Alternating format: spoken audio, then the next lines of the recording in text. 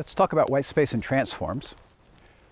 We've talked previously about the idea of white space in markup, and that idea is generally that white space is ignored in markup. Two spaces is the same as one, five carriage returns is the same as one single space, tabs are ignored, and all that white space for all intents and purposes is crunched down to one or even zero spaces.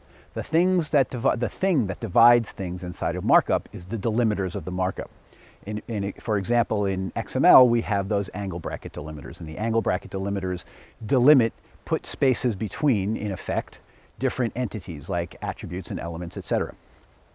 So the use of space is always limited in markup, or at least in the markup we've studied, is always limited to a single space. There's a single space between the tag name, for example, and the first attribute.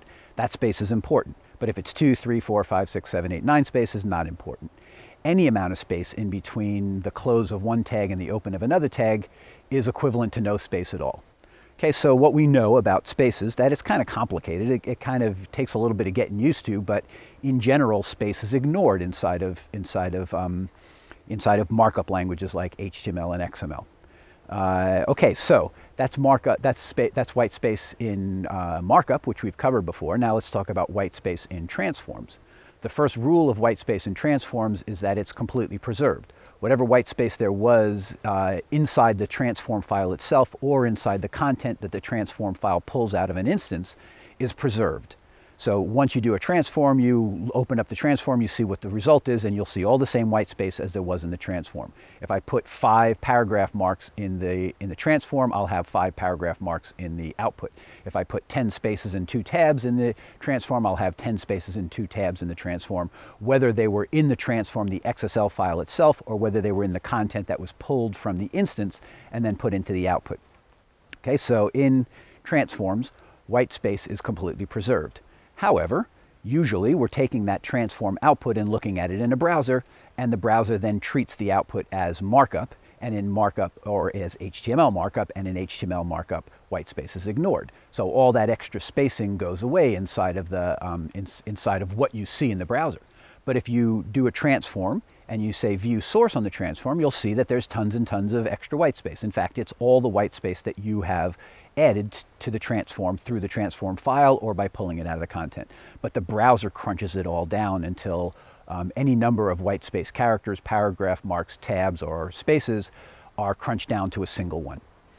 Okay, so in summary, so far we have that white space in markup languages is basically ignored. White space in transforms is preserved.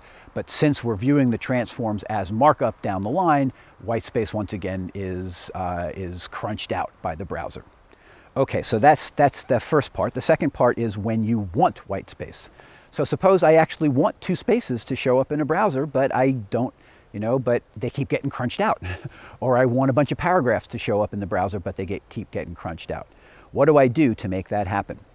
Well, there's 2 methods we have, and one of them is an HTML method, and the other one is an XSL method. The HTML method uses special characters, and you probably know this from HTML that you can have something called an ampersand NBSP semi. That's a non-breaking space, and you can put all those in, and it'll preserve the spaces. If you want to have a paragraph preserved, you can put in a p tag in HTML. Right, so we use a combination of these special characters and particular markup to preserve any kind of, or create any kind of white space that we want. We can create as many as many line returns basically as we want in the output, but we can't do that with line returns. We can't do that with carriage returns. We have to do that with p tags. And by the way, inside of HTML, the p tag has to have something in it, so we usually put a non-breaking space inside the p tag so that we actually get that spacing that we want on the page. Right, so it's not that hard to get the white space you want. It's just that you're not going to get it the easy way by putting in space, space, space, space, space in the transform, or by putting in, carriage return, carriage return, carriage return in the transform. You'll have to put it in there using markup or using the special characters. By the way, the special character inside of HTML land is called ampersand NBSP semi, but that exact same character in XML land is called ampersand pound 160 semi. I'll explain that briefly. It's really not that important, and either you probably already know why it's like that, or you don't care, but I'll explain it to you anyway. NBSP semi is an abbreviation, non-breaking space, right? Ampersand pound 160 is literally the character that gets put in. The pound sign or hash sign stands for hexadecimal, and 160 is the hexadecimal number of the character that creates the space.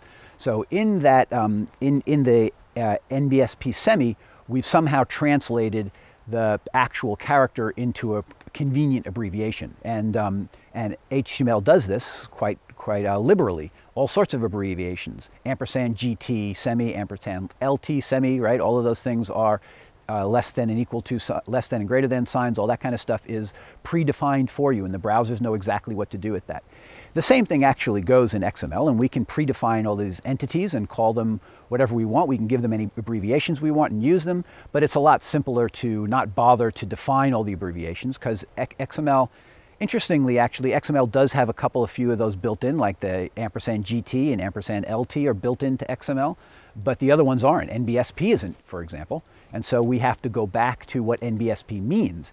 NBSP literally means put in the 160 character, the character number 160, and ampersand GT means put in the whatever it is. I don't know what the number is. 76 character, and less than is 76, greater than maybe is 77. I'm just making that up, right? So the more fundamentally than the abbreviations are the numbers that are used for the characters. And so in XML we use ampersand, and that says what follows is a special character. Pound says what follows is hexadecimal. 160 says it's the 160th character. Semicolon says end of special character. Okay, so that's how that one works. There's another thing that you should be aware of inside of XML that's sometimes more useful to you or a little bit more convenient than the ampersand pound 160 semi, and that's the XSL text command. The XSL text command literally says, the XSL text command says, whatever is between the open and closed text tags, just put it in, don't worry about what it is, don't try to parse it, don't worry about it. And so you can put in as many spaces as you want between the open and closed text and have a space come out in the transform. Of course, if you put in 3 spaces between XSL text inside of there, then of course the XSL text isn't going to the browser isn't going to see all 3 spaces. It's going to crunch them down to 1, right? So that's not a solution to the more than 1 space problem, but sometimes it's a convenient solution to adding a single space. And you'll see, for example, that I use that a lot of times to keep script tags and meta tags and that sort of thing open in the head of an HTML file. All right, so that's white space and transforms. A little bit complicated, you know. Play around with it a little bit, and you'll finally get the hang of it.